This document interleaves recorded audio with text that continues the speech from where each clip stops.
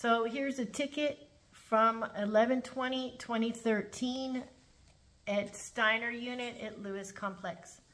The above date and approximate time, I observed 2 inmates caressing and kissing each other.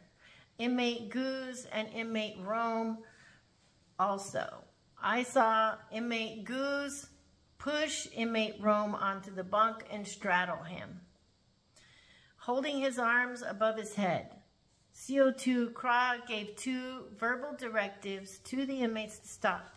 A disciplinary inmate was issued to both inmates for sexual contact. The duty officer, CO4 Frank, and Lieutenant Martin were contacted. End of report. Ew. Yeah, they were right in front of the control room where I could see them, and we don't want to see that kind of stuff. So, anyway, that's the report.